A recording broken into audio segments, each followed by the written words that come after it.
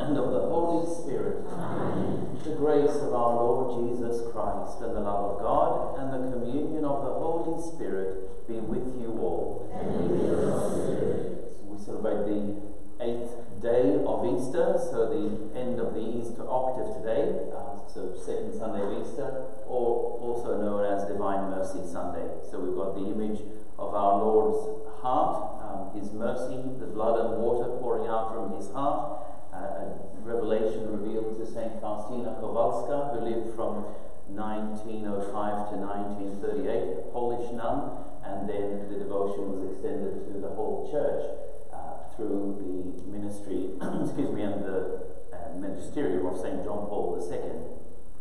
The promise our Lord makes to those who celebrate this feast day today is, and those who receive communion and go to confession, is that they will not only receive the forgiveness of their sins, but also the grace of what's called the plenary indulgence, removal of punishment due to sin.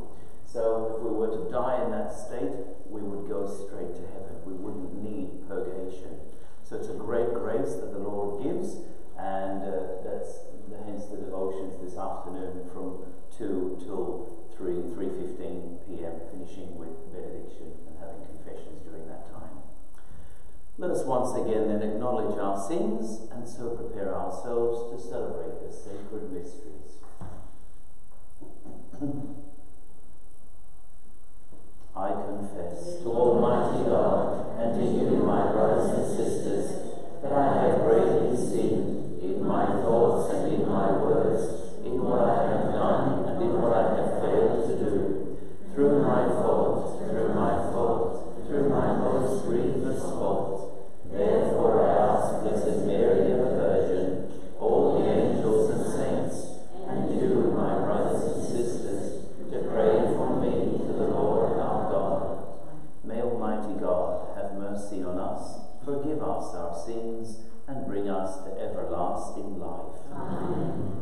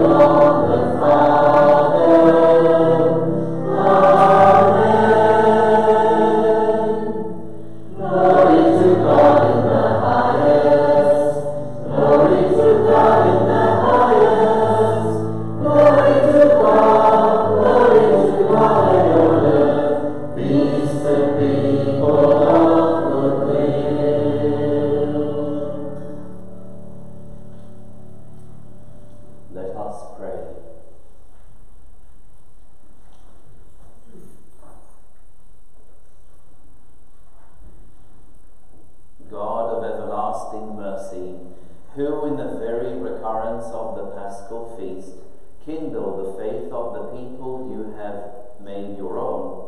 Increase, we pray, the grace you have bestowed, that all may grasp and rightly understand in what font they have been washed, by whose Spirit they have been reborn, by whose blood they have been redeemed.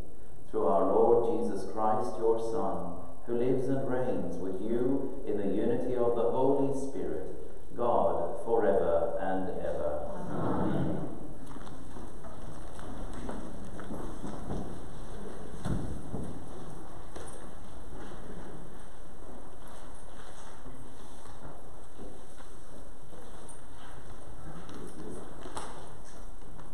A reading from the Acts of the Apostles. The faithful all used to meet by common consent in the portico of Solomon.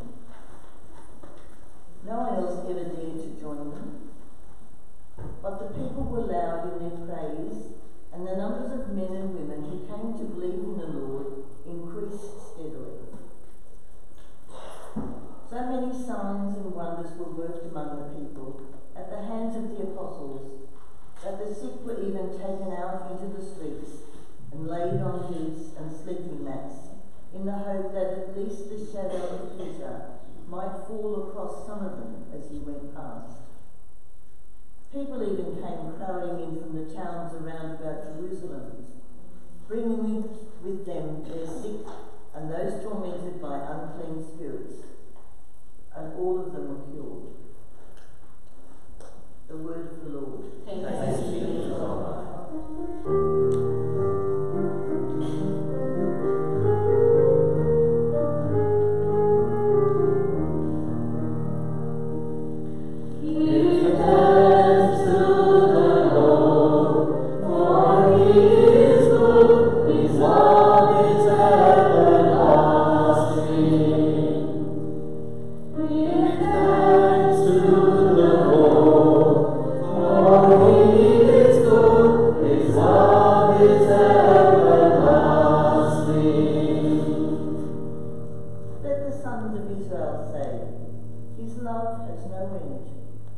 Let the sons of Aaron say, his love has no end. Let those who fear the Lord say, his love has no end. Give thanks to the Lord, for he is good, his love is everlasting. The stone which the builders rejected has become the cornerstone. This is the work of the Lord, a marvel in our eyes. This day was made by the Lord. We rejoice and are glad. Give thanks to the Lord, for he is good, his love is everlasting. O Lord, grant us salvation. O Lord, grant success. Blessed in the name of the Lord is he who comes. We bless you from the house of the Lord. The Lord God is our light. Give thanks to the Lord, for he is good, his love is everlasting.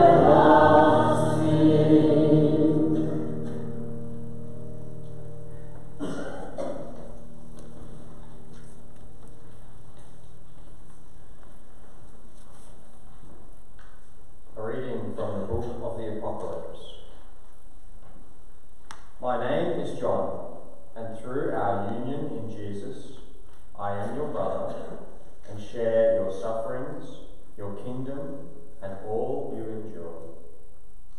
I was on the island of Patmos for having preached God's word and witnessed for Jesus. It was the Lord's day, and the Spirit possessed me, and I heard a voice behind me, shouting like a trumpet, "Write down all that you see in a book." I turned round to see who had spoken to me, and when I turned, I saw 7 golden lampstands, and surrounded by them a figure like a son of man, dressed in a long robe, tied at the waist with a golden girdle. When I saw him, I fell in a dead faint at his feet. But he touched me with his right hand and said, "Do not be afraid. It is I, the first and the last. I am the living one. I was dead, and now I am to live forever and ever. And I hold the keys of death and of the underworld. Now, write down all that you see of present happenings and things that are still to come." The word of the Lord. Thanks be to God. Please stand for the sequence. Christians To the paschal victim, offer sacrifice and praise. Easter Sunday.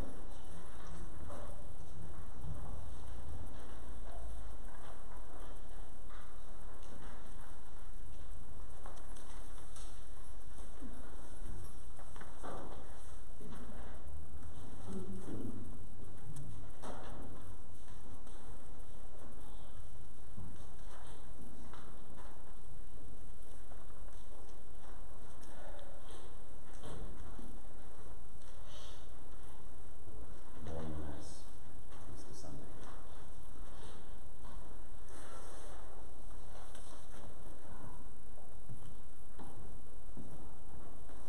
Christians to the paschal victim, offer sacrifice and praise.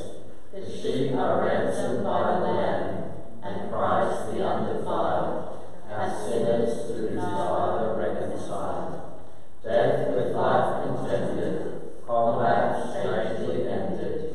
Life's own champion slain, yet lives to reign.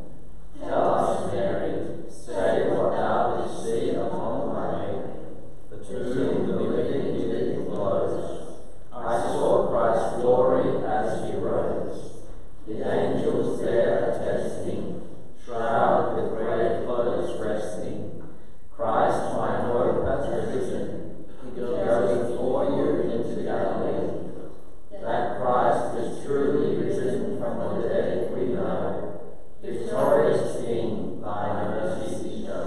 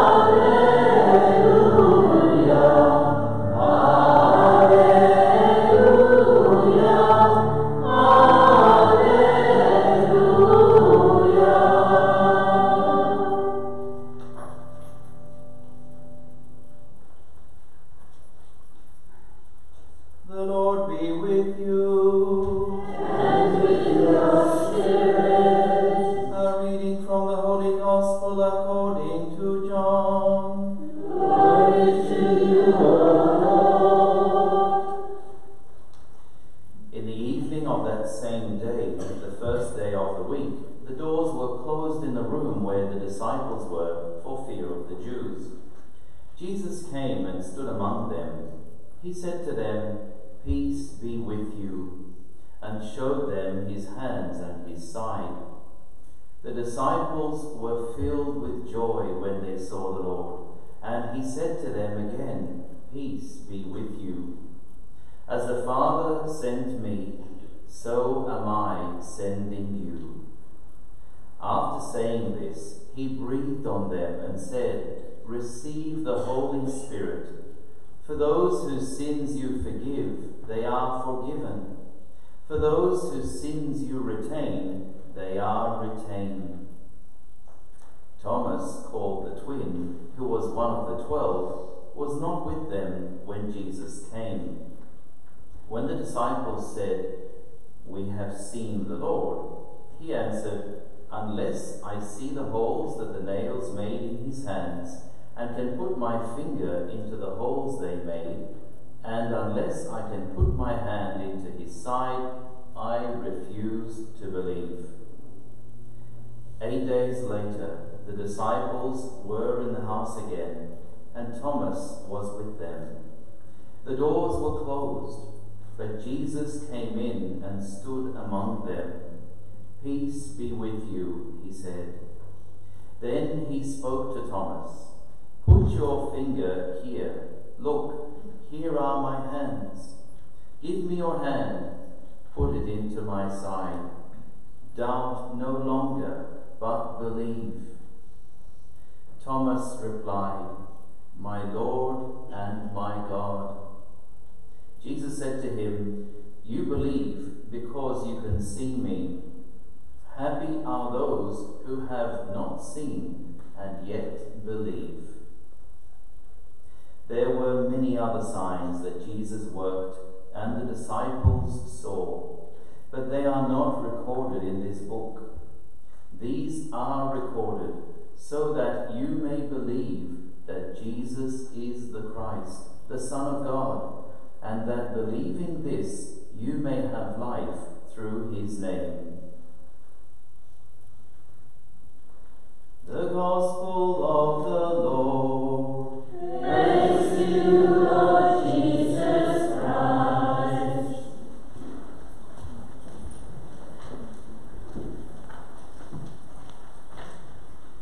If you want to read a fair bit about this feast, I recommend to you reading the diary of St. Faustina Kowalska. It's not a thin read, it's about this thick, but it's just her diary and all her interactions and conversations with our Lord, during which time not only he reveals his abundant mercy, his tremendous love for humanity, but he also tells her in great detail how he wanted to establish this feast. And as I said at the beginning of Mass, she lived from 1905 to 1938. A quick calculation, her lifespan is 33 years old, the same as the life of Christ. But it took until 2000 and I forget when now, 2001 maybe, until it was established as a feast in the Universal Church, because things in the church obviously take time. And 50 or 60 years seems a long time in our own lifetime, but in fact in the life of the church it isn't a long time at all. But what is this Feast of Divine Mercy really all about? It's essentially the same as the Feast of the Sacred Heart of Jesus, where so many in the world have forgotten the tender humanity and the compassion of our Lord. And the tenderness is not in the face of justice, but in the face of human vulnerability. Wherever God sees human weakness, wherever God sees suffering, wherever he sees hurt and pain, his heart is moved by this, and he wants to show people mercy. He wants to show them his tenderness, his compassion, that they are not alone. So our Lord revealed this devotion to Saint Faustina, and he wanted a feast to be established in the church so that everybody could honour him. Now, this is the Sunday that he wanted this feast to be celebrated.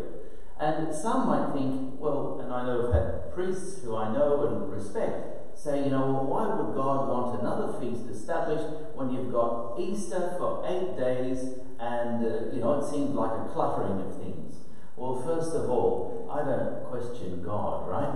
I think it's pretty silly of anyone to tell God, well, look, I think you should do it this way, really, or that way. But anyway, the prophets from the Old Testament certainly did. They told God, I think you've got the wrong man for the job here. I think, you should choose somebody else, and God ignores them, and so forth. Ananias did it in the New Testament about St. Paul. He's saying, Lord, have you heard what this guy's been doing? He's been persecuting us Christians. He said, don't worry about that, mate. He's my chosen instrument, Saul. And God turns St. Paul, or Saul, into St. Paul and makes him a tremendous apostle to all the nations. So, God does what he wanted. Now, is there really such a conflict between having a feast of mercy that is tacked on to the 8th day of the feast of the resurrection of Jesus? Well, I don't think there's a conflict at all. Because why did Jesus come to die and rise again for us in the first place, if not to show us the incredible mercy of God? God didn't come to show us his justice. That will be shown at the end of time in the universal judgment, where he will declare the verdict over how everybody has lived his or her life, the good and the bad. But God came to the human race to show us his mercy. And that's why it's actually most fitting that a feast focusing specifically on the mercy of God is part of the Easter feast. Jesus describes mercy, his mercy, as his greatest attribute. Now pause there for a moment. Would anyone want to disagree with that? Just from what you know already? Because I remember talking about this when I was back in the seminary 30-something years ago, and someone said to me, well, I want to say that God's love is his greatest attribute. And certainly it is. But love has two sides, justice and mercy. God cannot come to us in his justice. If he came to us in his justice, expecting justice, do we think we have much chance? None at all. Well, two chances, none or Buckley's, as we would say in Australia. We don't have any chance. In other words, we don't come to God as equals in a partnership. Oh God, you owe me this and I'll give you that, whatever. We always come appealing to his mercy. So yes, the love of God is his greatest attribute, but it is shown to us through mercy. And this is why St. Thomas Aquinas says that mercy is in fact the greatest attribute, because in showing mercy, what we are doing is responding to a perceived need, to someone that we do not owe anything to, but we reach out to them. In fact, in showing us mercy, God is going beneath himself to raise up his creature, us, and to restore us back to his friendship and his compassion, his life of grace. So, mercy, from God's point of view, is in fact his greatest attribute, because we have no chance to come to him in his justice. In fact, when throughout the novena of the Divine Mercy, which I know some of us have been praying throughout these last 9 days, I know some of you have as well, his number 8 each day, our Lord asks Saint Faustina to bring to him a particular portion of the human race. So day 1, bring to me all sinners, hardened sinners, and then priests and religious, and the souls of little children, and those who venerate my mercy. Well, on number 8, day 8, so that was Friday, he says, bring to me the souls detained in purgatory.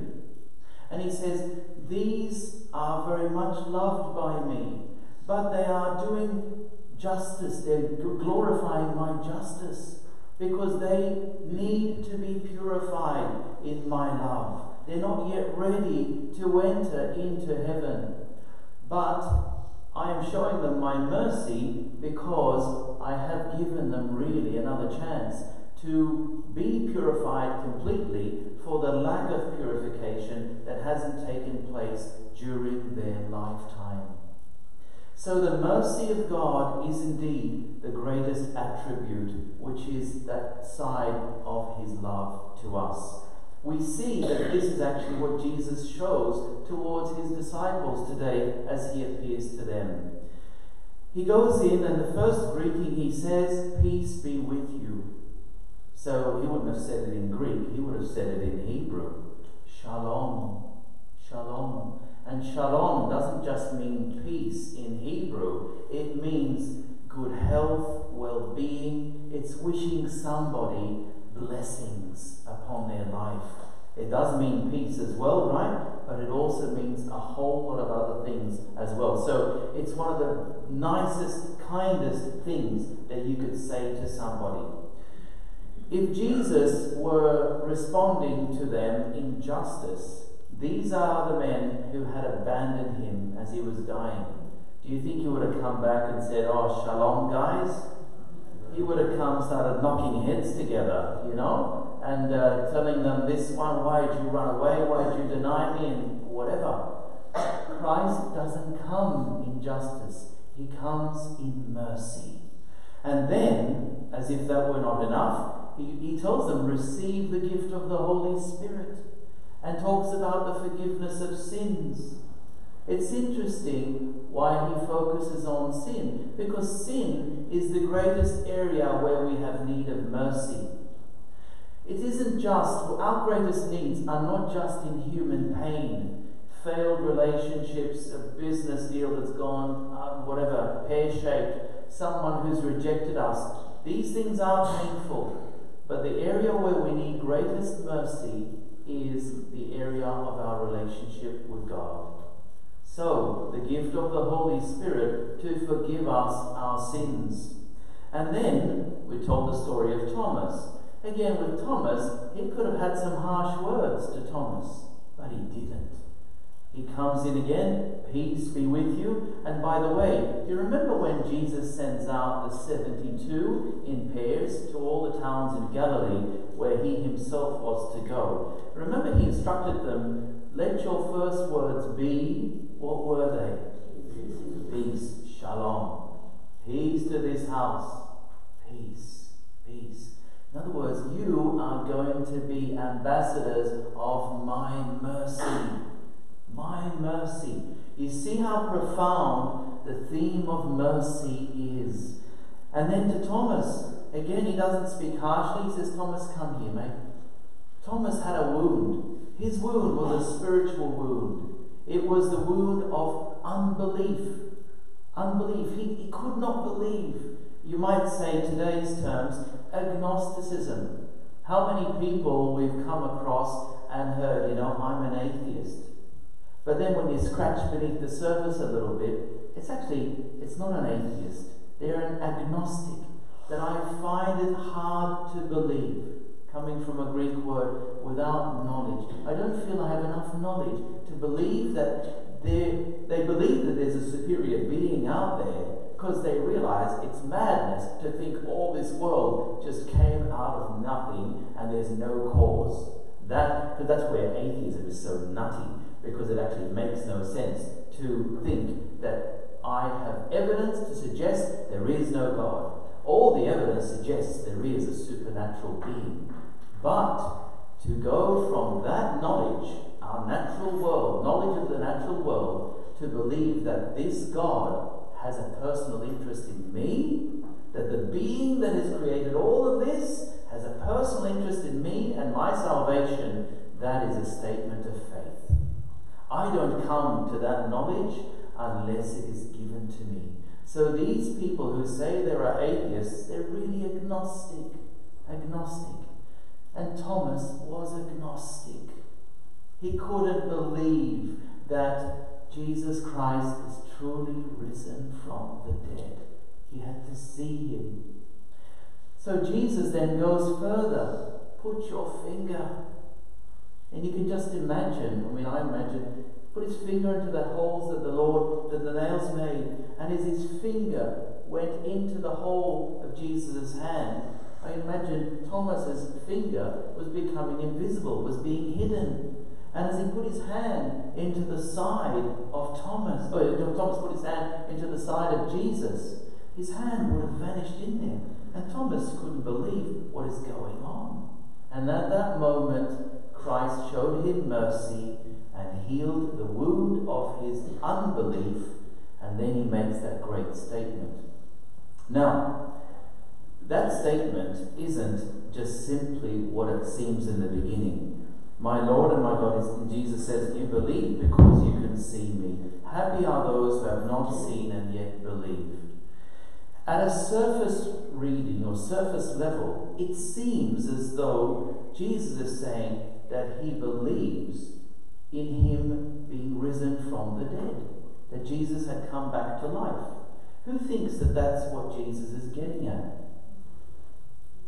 A couple of hands. Who thinks it's something else? Yeah, put your hands up. Everyone should put your hand up. There's more. You see, when someone you didn't believe was risen from the dead is now living in front of you, is that faith anymore? Do I need faith to know that you're all sitting here listening to me? No, that is not faith. That is obvious. That's straight my senses. I trust that what my eyes are telling me are real, and it connects with reality, and so there's no need for belief. It is immediate. I hear a sound from this direction, I turn to my right, because that's where the sound is coming from. And generally, I'm right. There is a sound. I may be mistaken about the sound, or whatever it's coming, what it's, how loud or what's coming from, but generally my senses are right. So, Thomas seeing Jesus in front of him, talking to him, is not a statement of faith, but there is a statement of faith. You believe because you can see me. Happy are those who have not seen and yet believe. That's us, by the way, unless anyone's had a vision of Jesus. Okay, no one? Right. So we're all there. We believe. But what is it that we believe? Do we just believe that Jesus is risen from the dead? No, we do believe that. That's not all. We believe that he is God. This is Thomas's statement of faith. Because he could see Jesus risen from the dead, but he couldn't see the divinity inside him that has brought him back to the dead. But he believed it to be there, because he knew that Jesus could not have come back to life again unless he was who he said he was, namely God. So that is the statement of faith, my Lord and my God. It's not just what he saw with his eyes, but rather what he didn't see. That's what required a belief in something not seen. After all, that's the definition of faith, to believe in things that we haven't seen because of the one who has revealed them to us, namely God. That's why we believe in our Catholic faith, because we know God knows all things, God only speaks the truth, God never deceives, and so we trust him. We trust him. So there's a lot of aspects there of the mercy of Jesus shown in the gospel today. We see the theme in the opening reading. We see the theme also in the second reading from the book of the Apocalypse. John had not seen Jesus for however many decades since he descended into heaven. John wrote when he was about 90. He was very old when he wrote. And it's clear that he saw Jesus, but he falls into a dead faint. He doesn't cry out and says, "Hey Jesus, it's been a long time since we've seen you. How are you going there? You look very different to how we saw you when you left the earth." No, Jesus overwhelms him with his presence, but then he reaches out and lifts him up. Mercy, mercy, mercy. So today I invite you to take full advantage of the gift that Christ is giving to us, and to seek to drink of his mercy on a daily basis, because it's only when we know how good the mercy of God is for us that we will want to invite others, particularly those who are living very far from God, to want to receive his mercy as well.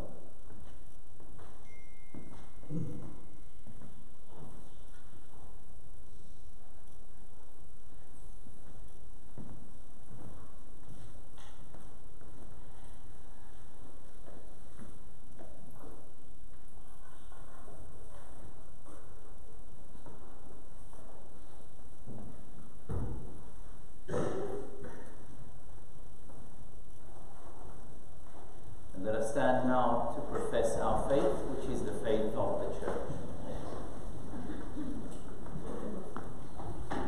I believe in God, the Father Almighty, creator of heaven and earth, and in Jesus Christ, his only Son, our Lord, who was conceived by the Holy Spirit, born of the Virgin Mary, suffered under Pontius Pilate, was crucified, died, and was buried.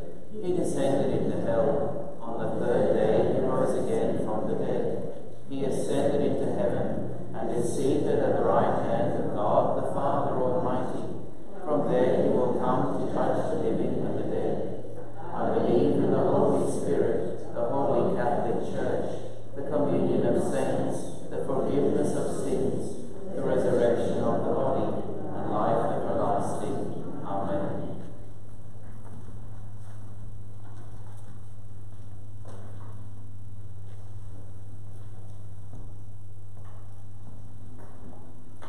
Sisters and brothers, as we profess Jesus Christ as the Son of God, we confidently raise up our prayers to our Heavenly Father. That with faith in Christ, the Holy Church will always bear witness to the spread of the gospel. We pray to the Lord. Lord, hear our prayer. That the Pope and all bishops and priests may continue to proclaim the new life that Jesus Christ offers to all people. We pray to the Lord. Lord, hear our prayer. That local and world leaders may work for lasting peace, grounded in humility and justice. We pray to the Lord. Lord, hear our prayer. That nations will put aside division and hate and seek peace.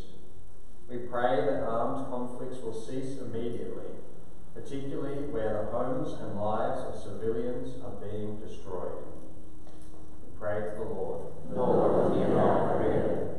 That those who doubt their faith may find belief in Christ, who was once dead, but now lives forever. We pray to the Lord. Lord, hear our prayer. That our diocese will be blessed with selfless hearts that are willing to serve the Lord in priestly or religious life. We pray to the Lord. Lord, hear our prayer. That in this community we will always place our trust in the risen Lord and bear witness to our faith. We pray to the Lord. Lord, hear our prayer. That all men and women serving in the armed forces will be kept safe while serving their country and be supported after their service is finished. We pray to the Lord. Lord, hear our prayer. That all who have died in war will be honoured by their nations and be received into God's eternal kingdom. We also pray for recently deceased Sister Betulia Mitzi, Frank Lintott, Sam Hilly, Yolanda Renda, and Isabella Fasone, and all those mentioned in our parish bulletin. We pray to the Lord. Lord, hear our prayer. God, our loving Father, having not seen, we believe in Jesus Christ as true God and true man. Hear our prayers and help us to sustain our faith in the same Jesus who rose to glory with you. We ask this through the same Christ our Lord. Amen.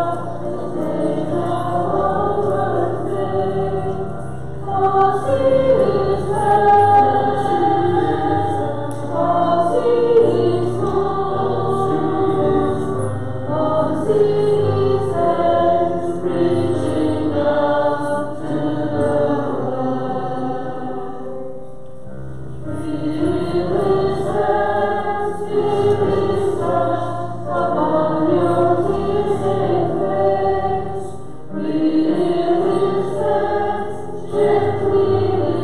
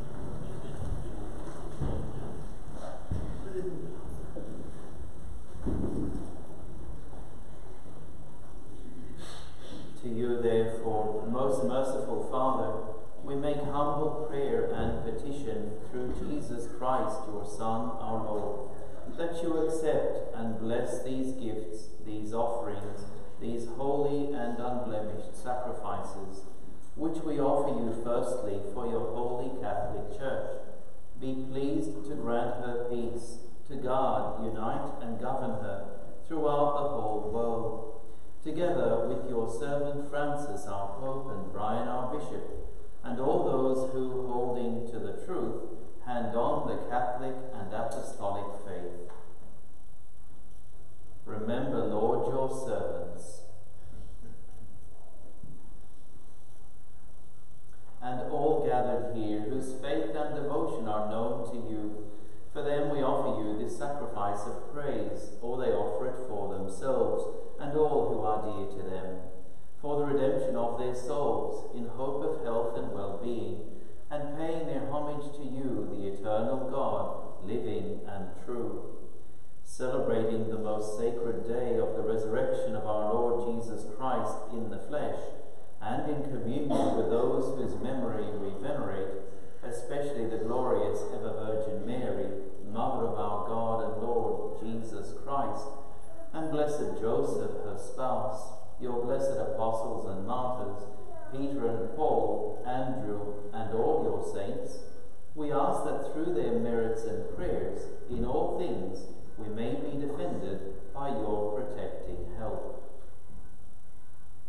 Therefore, Lord, we pray, graciously accept this oblation of our service, that of your whole family, which we make to you also for those to whom you have been pleased to give the new birth of water and the Holy Spirit, granting them forgiveness of all their sins.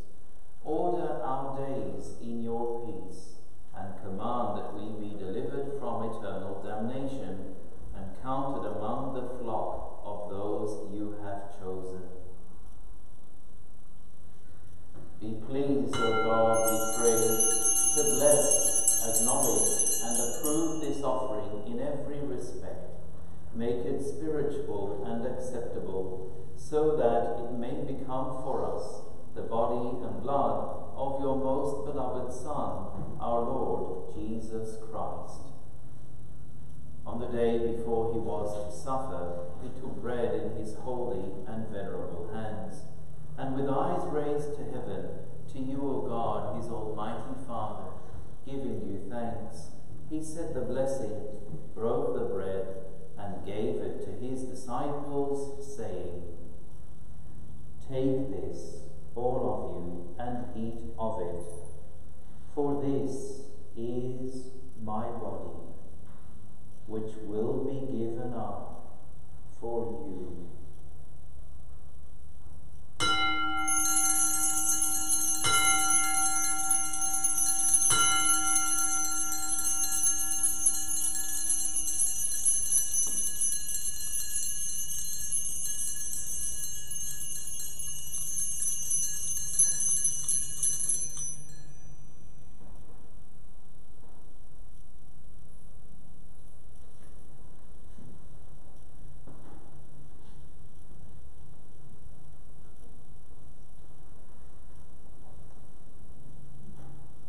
In a similar way, when supper was ended, he took this precious chalice in his holy and venerable hands, and once more giving you thanks, he said the blessing and gave the chalice to his disciples, saying, "Take this, all of you, and drink from it, for this is the chalice of my blood, the blood of the new and eternal covenant, which will be poured out for you and for many for the forgiveness of sins.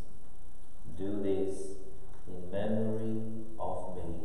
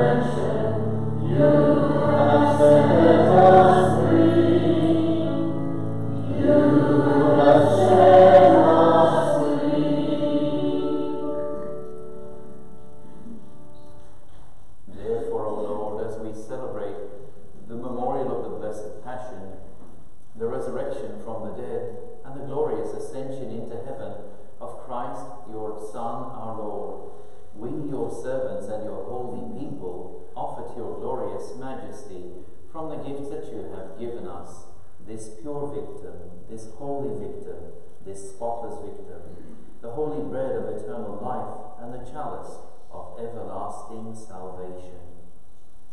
Be pleased to look upon these offerings with a serene and kindly countenance, and to accept them as once you were pleased to accept the gifts of your servant Abel the just, the sacrifice of Abraham our father in faith, and the bread and the offering of your high priest Melchizedek, a holy sacrifice, a spotless victim.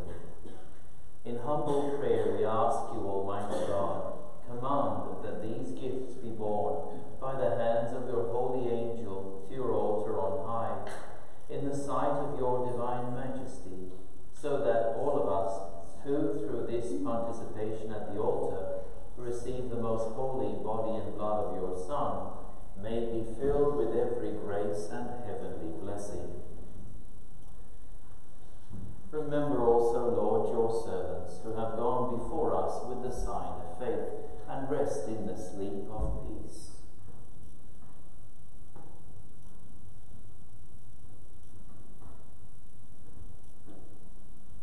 Grant them, O Lord, we pray, and all who sleep in Christ, a place of refreshment, light, and peace. To us also, your servants, who, though sinners, hope in your abundant mercies, graciously grant some share and fellowship with your holy apostles and martyrs, with John the Baptist, Stephen, Matthias, Barnabas, and all your saints. Admit us, we beseech you, into their company, not weighing our merits, but granting us your pardon, through Christ our Lord, through whom you continue to make all these good things, O Lord. You sanctify them, fill them with life, bless them, and bestow them upon us.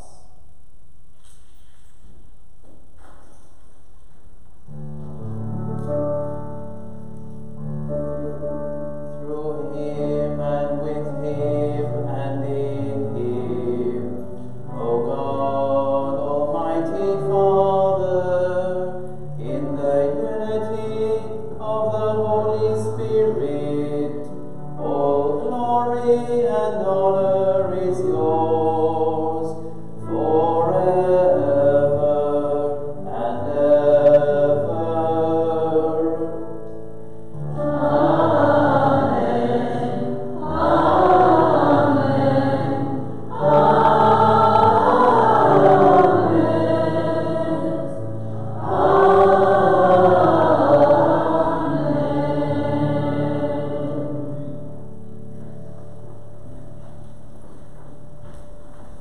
At the Saviour's command and formed by divine teaching, we dare to say, Our Father, who art in heaven, hallowed be thy name. Thy kingdom come, thy will be done on earth as it is in heaven. Give us this day our daily bread, and forgive us our trespasses, as we forgive those who trespass against us.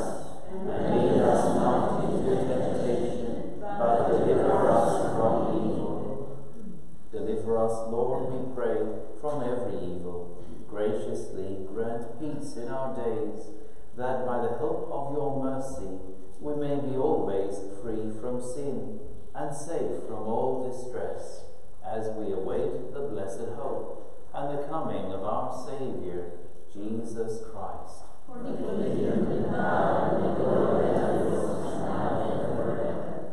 Lord Jesus Christ, who said to your apostles, Peace I leave you, my peace I give you.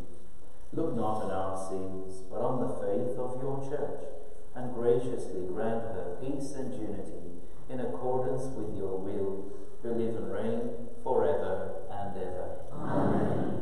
The peace of the Lord be with you always. And with your spirit. Let us offer each other the sign of peace.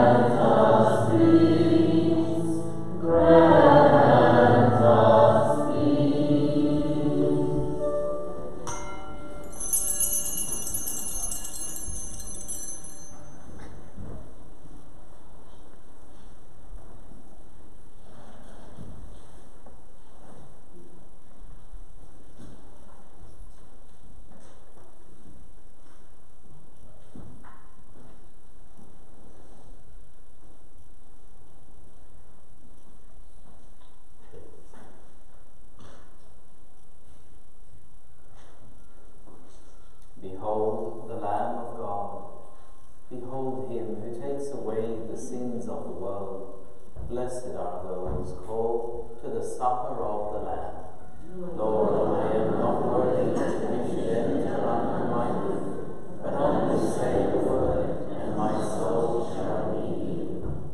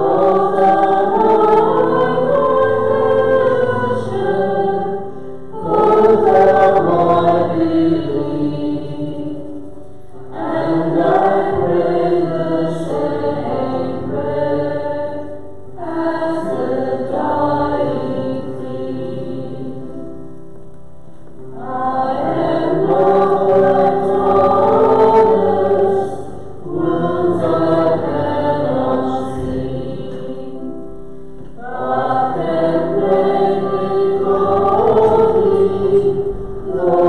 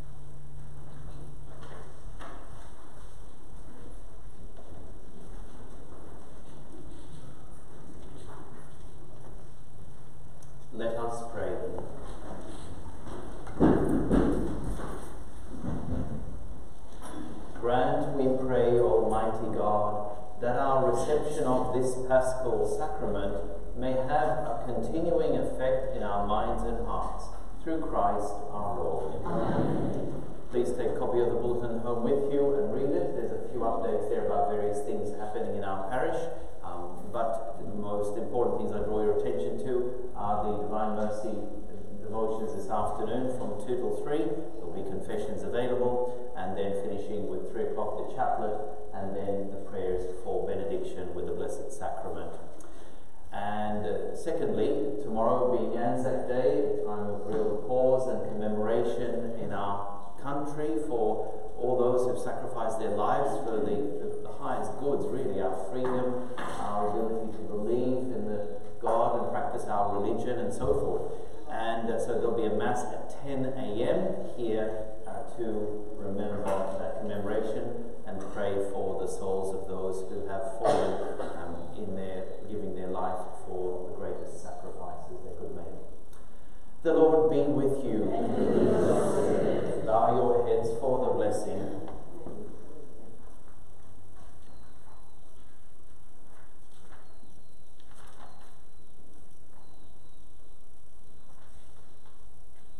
May Almighty God bless you through today's Easter solemnity, and in his compassion defend you from every assault of sin.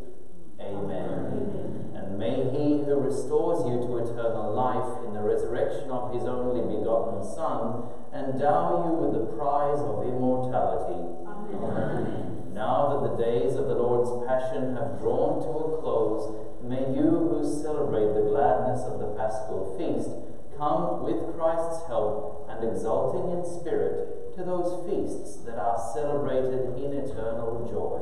Amen. And may the blessing of Almighty God, the Father, and the Son, and the Holy Spirit come down on you and remain with you forever. Amen. Go in peace. Alleluia, alleluia. Thanks be to God. Alleluia, alleluia.